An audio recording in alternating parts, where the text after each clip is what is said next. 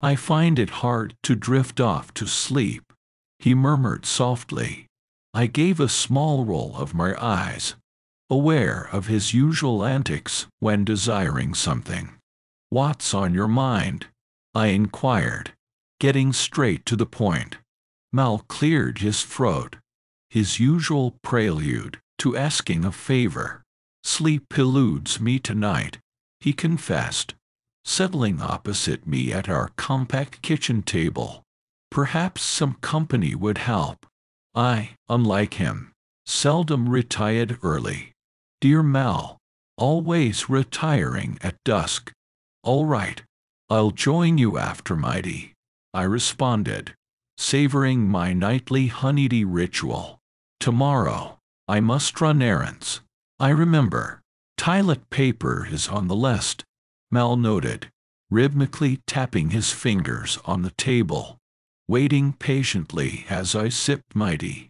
His gaze seemed to carry a silent critique of my not always aligning with his plans. Did you agree to work tomorrow night?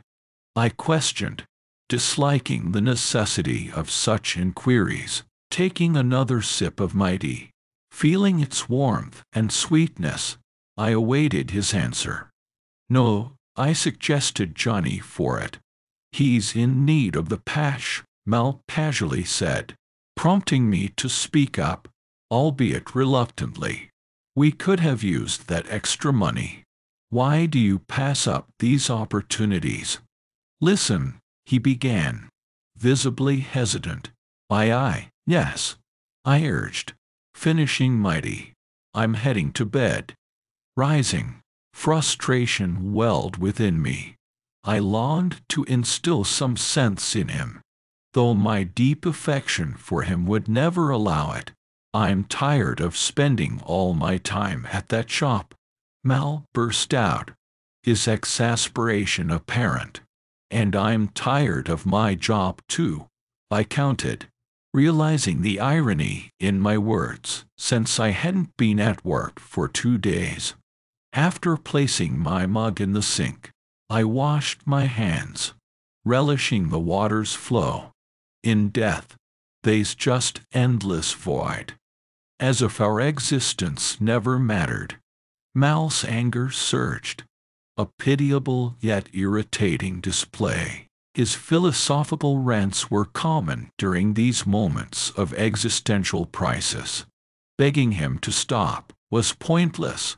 It only aggravated him more. So, I sighed and planted a kiss on his cheek. He sat there, momentarily speechless, his urge to continue his rant quelled. Entering the bedroom first, a custom of ours, I grabbed my beloved, worn pajamas. These were a gift from 6 years ago, a relic from my life before moving away, a period I try to forget due to its associated sorrow. Facing the mirror, I began undressing, confronting my own imperfections that we all pretend don't exist. The stretch marks and cellulite, familiar to both women and men, were a testament to my physical history. Mal's non-judgmental nature, one of his endearing qualities, always shone through. He chose self-scrutiny over judging others, sometimes excessively so. I closed my eyes, reminiscing about a beach day with my ex-fiancée, overshadowed by a looming storm and a captivating yet treacherous ocean. Mal entered and quickly hid under the covers. This prompted me to ponder if he truly appreciated my body or was indifferent to romance. When are your parents visiting this weekend? I asked while undressing, wondering if he truly noticed me. His response was muffled from beneath the comforter. I can't hear you, I said. He reappeared, saying, Saturday at 1. Considering our meal plans, I asked, what about dinner? Shrimp tacos. Let's order them, he suggested. Order them, I echoed. Yes. And with that, he vanished again under the covers. In our tiny bathroom, the signs of wear and age were evident. The old heater, the balcony with our rusty grill, a gift from Mal's brother Darren, all spoke of the passage of time. I examined my face in the mirror, noting its flaws and the imperfections of the mirror itself. Opening the medicine cabinet, I gathered my toothbrush, acne cream, toothpaste, and deodorant.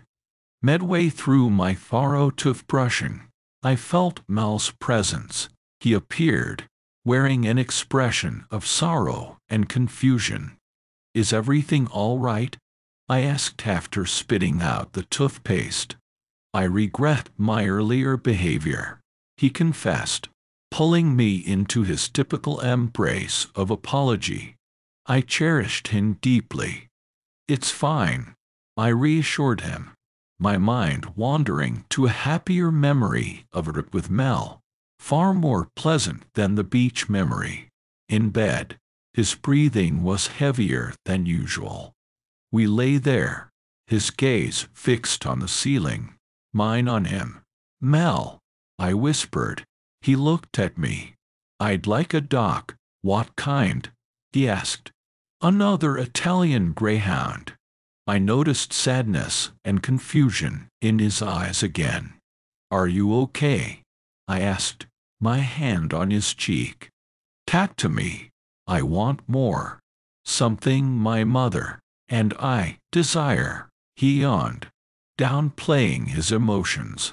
"I'm 30. Mom's nearly 60. Dad's impatient, and I disliked these discussions where he intertwined his dreams with mine." I gazed upwards, pondering. "We'd need at least a year to afford a child. We need a better place. We need a child before I lose it." "Karen," he said, his longing evident. He's wanted a child since he was young. His intensity matched my desire to avoid this topic, but I let him vent. "Chooses, Karen Ann. I just want a family with you. You'd be a great mother," he exasperatedly said. "Christ, relax, Mel. We'll have a family eventually." I soothed him. He hugged me, his breathing slowing. My eyes grew heavy, memories of happier times playing in my mind. Soon, I drifted off, dreaming of a beach.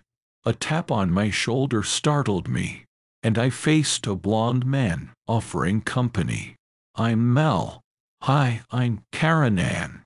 He sat down. The warm air was a reminder of the sun's relentless sign. "Karen Ann." Mel's voice, now in reality, pulled me back. "Do you love me?" "Of course," I replied, feeling his breath on my shoulder. "Why ask?" "Sometimes I worry. You know, I've been questioning life lately." He turned, looking up.